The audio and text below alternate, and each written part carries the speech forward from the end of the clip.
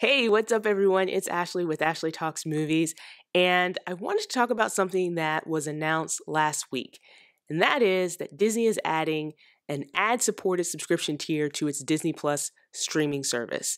Now, not a ton of details have been released about this, but I did want to dive into what has been released and also talk about a couple of things that were shared just the other day. But before I get into all that, make sure you hit that subscribe button to keep up with all the videos that I'm posting here on this channel. Also, feel free to jump into the comments and share your thoughts about this new Disney Plus ad-supported tier. So Disney Plus has been around since November 2019. So it's still a relatively new streaming service. But since it's been around, it's always been ad-free. But recently, as I said in my intro, Disney announced that they're going to be adding an ad-supported tier to this streaming service. Now, if you don't want ads, that's okay.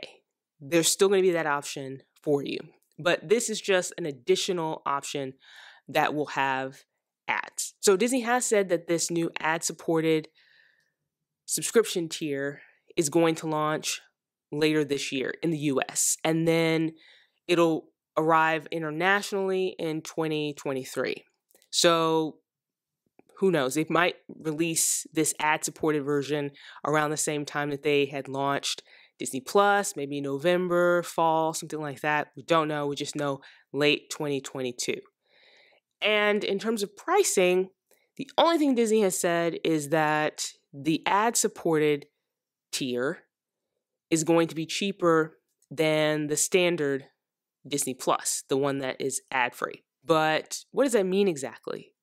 You know, are they going to, because the standard version right now of Disney Plus, I'm not talking about bundles or anything like that, just the regular Disney Plus plan is $7.99 a month. So are they going to, and that's without ads.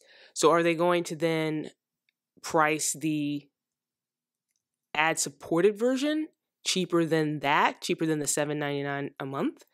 Or are they going to raise the price of the ad-free version, the standard plan, and then price the ad-supported version under that?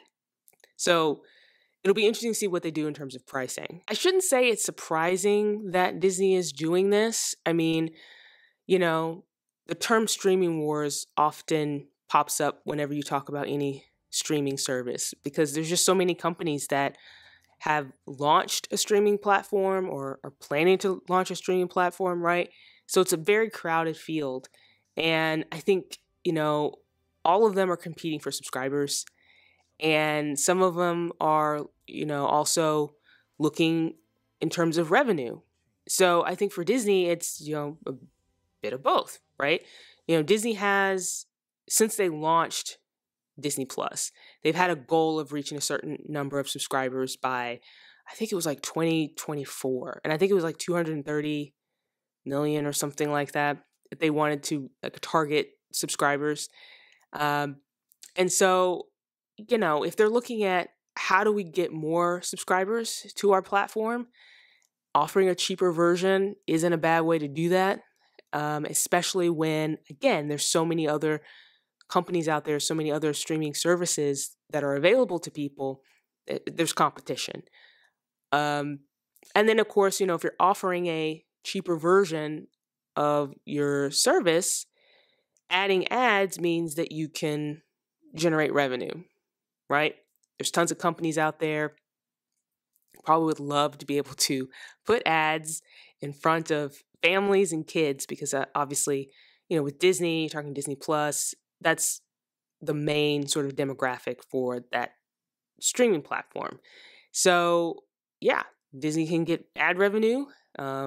Consumers will have another option in terms of having a cheaper option, and if they want to get Disney Plus, if they don't already have Disney Plus. So again, it's no surprise that Disney would go this direction. But I did want to mention something that came out just the other day. Disney CFO Christine McCarthy was participating in a Morgan Stanley tech media telecom conference. And so she was speaking about a number of things about the company. And one of the things she touched on in the Q&A was Disney Plus. And she mentioned ads, the ad-supported version that they've announced. So she didn't share a ton of details about that offering, nothing really beyond what was already announced in the news release that they sent out last week. But she did say, if you're talking about ads, because I know for a lot of people, you're probably wondering, okay, if I do get the ad-supported version of Disney Plus, even though it's cheaper, like how many ads are we talking about? Because, sometimes some services, they just have way too many ads. And she did say that it was going to be a light ad load. Don't know what that means exactly, because I don't know what light means to Disney.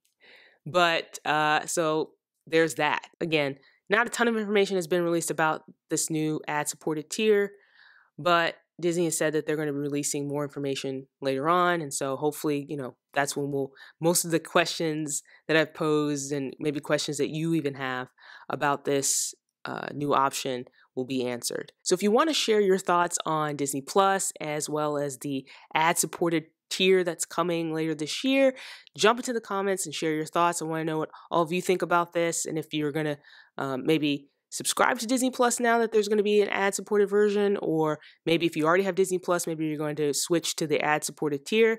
Anyway, share your thoughts in the comments below. While you're here, like this video, hit that thumbs up button, and don't forget to subscribe to see more videos like this.